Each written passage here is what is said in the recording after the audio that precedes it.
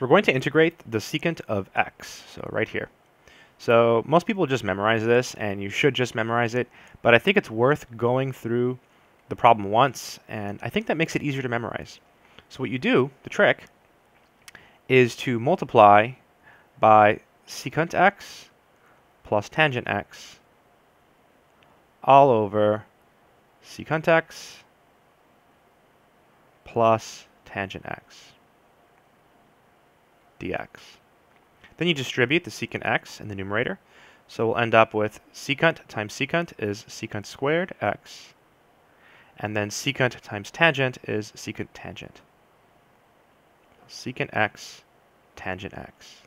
And all of this is being divided by secant x plus tangent x. And here is where the magic happens. What this does is it allows you to make a substitution. So if you set u equal to secant x plus tangent x, let's do that.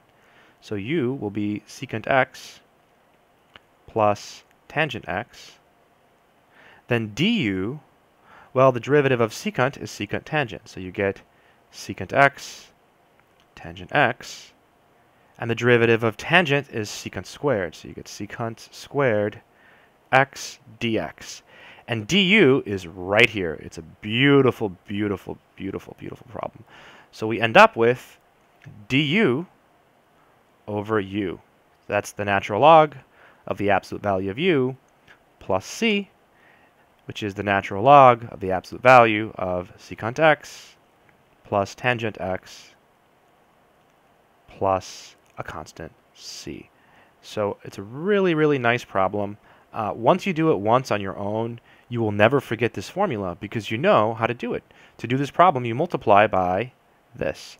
So if you remember how to do the problem, you'll remember the formula.